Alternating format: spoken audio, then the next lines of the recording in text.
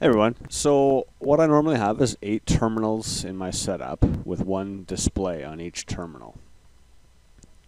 But I've been asked by a few people, can you have multiple displays on a single terminal for dual display tasks?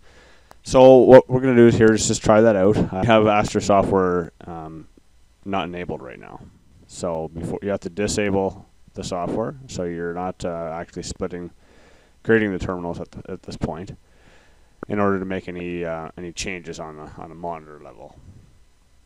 So if I take my other office, I have three displays in this office. I have terminal 1, 4, and 2 in the order up here. So I tried this earlier just to move display terminal 1. So when you try to move terminal 1 over to terminal 4, it just swaps them. It doesn't let it because it's from 2 different video cards.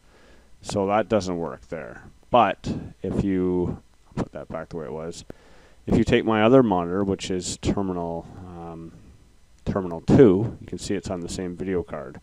So it's using the output 1 and output 2. So that actually let me drag it over. So now, if I apply that,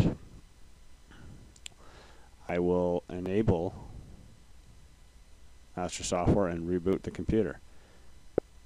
Okay, so the PC has rebooted, and as you can see, our dual displays are working fine. Terminal 4 now has 1 monitor and 2 monitors connected to it for all your dual monitor needs.